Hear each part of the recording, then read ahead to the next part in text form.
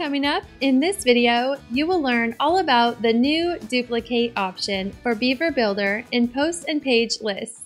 As of this recording, Beaver Builder 2.5 is here.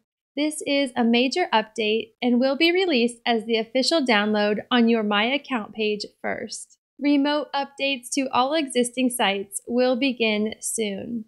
For more information about this release, I will link up to this article in our knowledge base. In our last video, I gave you a sneak peek at the new outline panel, which gives a bird's eye view of all the content on a page and a streamlined interface to edit and interact with your page content. In case you missed it, I will link up to this video in the description below. For posts, including pages and custom post types that use a Beaver Builder layout, there's now a new duplicate option, allowing you to duplicate Beaver Builder layouts to new posts and pages.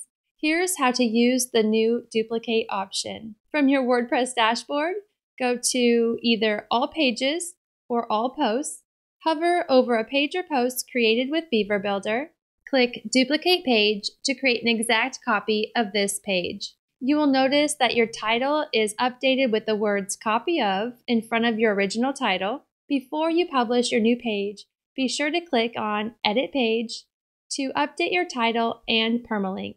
Note that where possible, this feature hides the duplicate option that comes from other plugins for pages and posts that have Beaver Builder layouts. These other plugins often don't work well with Beaver Builder. You can still duplicate pages from the Tools menu in the Beaver Builder editor, and I will link up to that video in the description below. And lastly, all versions of Beaver Builder will include this update. It is not limited to premium versions. Question of the day: what do you think about the new duplicate option? And of course, if you got any value out of this video, be sure to hit the like button and click to subscribe to this channel so you don't miss out on our upcoming videos.